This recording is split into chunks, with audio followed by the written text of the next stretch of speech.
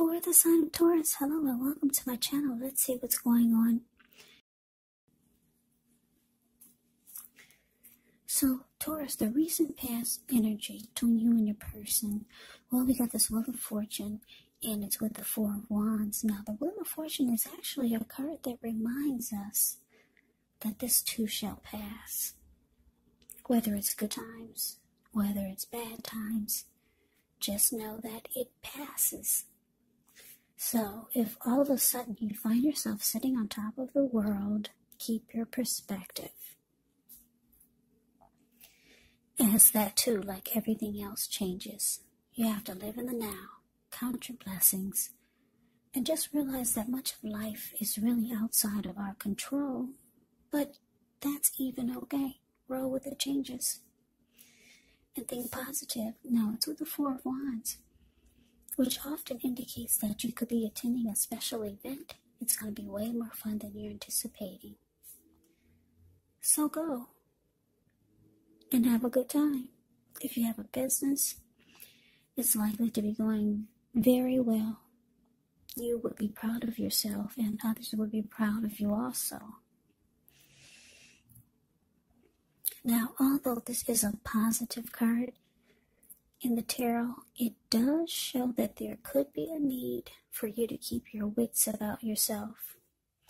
That although you deserve and should treat yourself to some fun, but just know that you're probably still in a building up phase. And now is really not the time to rest completely on your laurels. This card can sometimes mean that you might be thinking of moving or changing your place of residence. So, the message that I'm getting for the recent past energy between you and your person, Wheel of Fortune clarified by this Four of Wands. For a lot of you Taurus, you were with, or you could still be with this person, someone that you felt very lucky to have, very lucky to be with. They felt the same way, and I say the same way because I'm looking at the Four of Wands, the card below the word pass. The way these two people are, wow, they're holding each other's hands, and their hands are wrapped in ribbon. It's shooting up to the sky. The ribbon is, and they're looking into each other's eyes, and they're both smiling like a well-lit Christmas tree. So you both feel fortunate to have each other, because the Wheel of Fortune can be about fortune being in your favor, good luck, good fortune. And this was a connection that you felt. It could go into marriage, long-term commitment, the next level, become a whole lot more committed. This was someone that you wanted this with, if it wasn't there already. Yeah, Four of Wands is actually absolutely beautiful. It's 11/11, and it is considered the marriage and commitment card in the tarot. Now let's move on over. Let's take a look and see what's coming up for the two of you. Well, we got the Nine of Wands. Ends with the Seven of Wands. Now the Nine of Wands, when this card comes up in a reading, the first and the best step is often take a deep breath, calm down, don't let things that you're worried about overwhelm you. Take it one day at a time, 1 hour at a time if you could do so, because at least all the worries are going to turn out to be imaginary. And I say this because if you look at the Nine of Wands, it's the card above the word present. This man has caged himself in with all these wands. He's about to battle someone or defend himself against someone, but no one's actually coming towards him. It's just that you're not budging. When you get the Nine of Wands, no one gets past your barricade. So just know at least some of the worries, they'll turn out to be imaginary. So get very specific on what you're afraid of and pick it apart. Ask yourself, what's the true likelihood of the worry actually happening. Now, it's with the Seven of Wands. Seven of Wands, you could find that in any sort of competitive situation that you come out on top. Things should be going well. You should be feeling good in any projects that you have. They should be moving right along. You may still have some regular moments of self-doubt, unfortunately. But it's going to be the time to feel the fear and do it anyway. Also, don't hesitate to make where you stand clear to people, because your thinking is going to be on point. It's going to be clear. And you could actually help someone out by spelling things out for them. Seven of Wands, it's a card that points towards being independent and thinking for yourself. So, the message I'm getting for you, Taurus, coming up, Nine of Wands, clarified by Seven of Wands.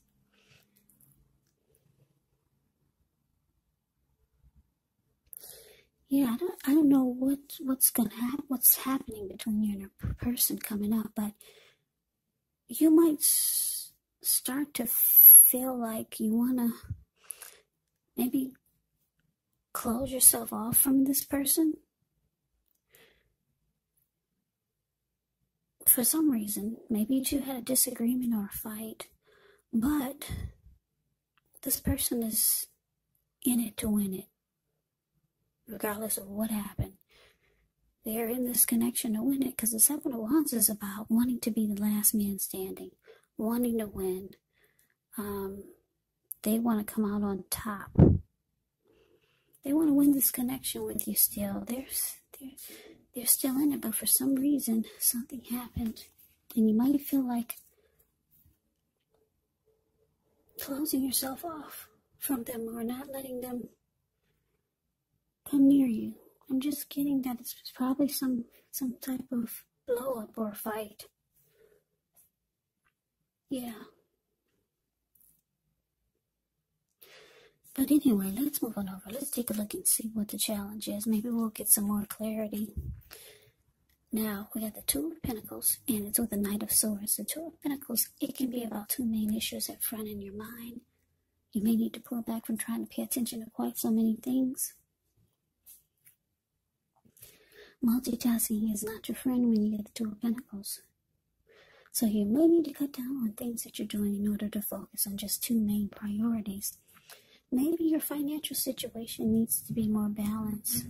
So you have to be sure that you're paying attention there. Now, it's with the Knight of Swords, which can bring an upbeat, cheerful type of energy.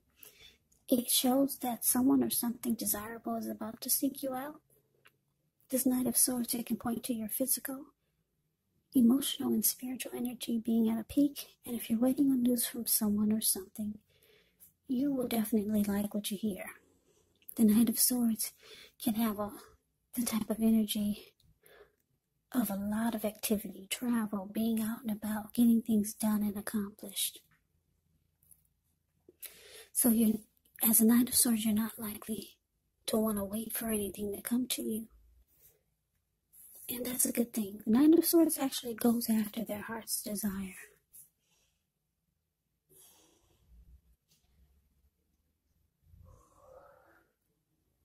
Okay, so the message I'm getting for the challenge, Two of Pentacles clarified by this Knight of Swords.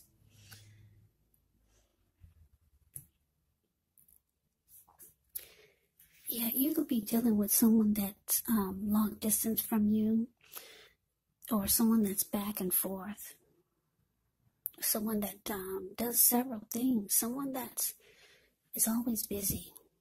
Yeah, that can be the problem here with the Two of Pentacles showing up. Maybe a person has two jobs. Maybe they work long hours, a lot of hours. Maybe a person is a type that likes to make money,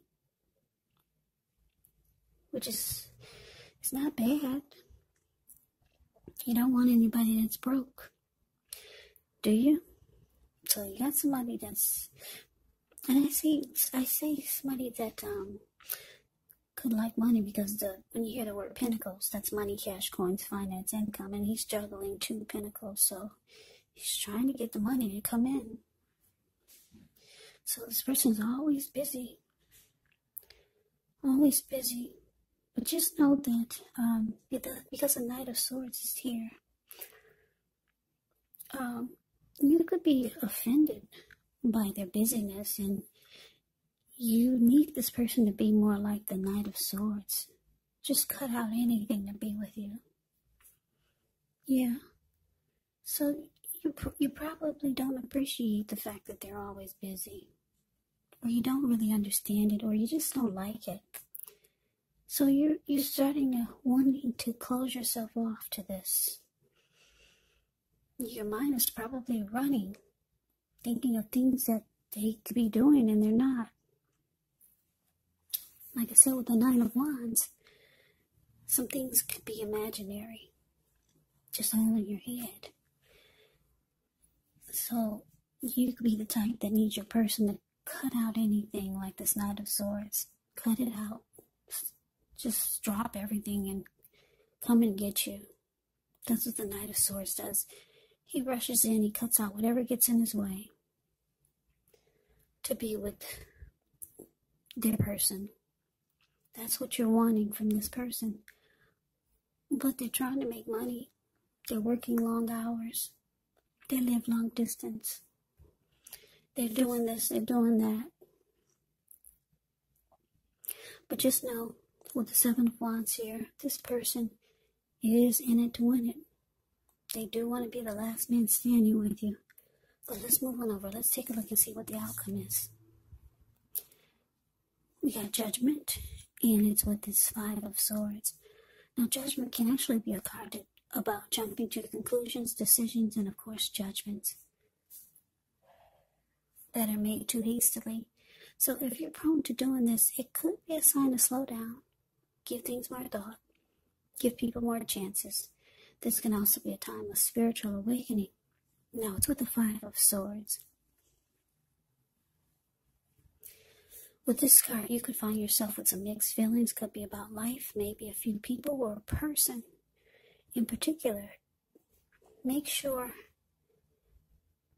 you don't ignore these feelings, but don't feel like you have to speak every word that you're thinking and feeling either. Because this could ruin the things that you want the most, such as close, intimate relationships with your friends, with your lover. So you got to think several times before you really let someone have it, even if you know they deserve it. It's about picking your battles when you get the Five of Swords. So Taurus, the outcome, Judgment, clarified by this Five of Swords. Yeah, like I said, for some reason you need your person to come rushing in. Just stop what they're doing and rush in. Because your mind is making up things that are probably not there. That's what this reading is showing. Because they're busy. They do this, they live long distance, they do that. They're back and forth. They work long hours. They're in school studying and they're working. So, because they're not able to drop everything, not right now for you. You for some of you, you're mad. I guess because it's the holidays. It's around the holidays, and then we got the New Year's coming, and you hear everyone else celebrating with their person.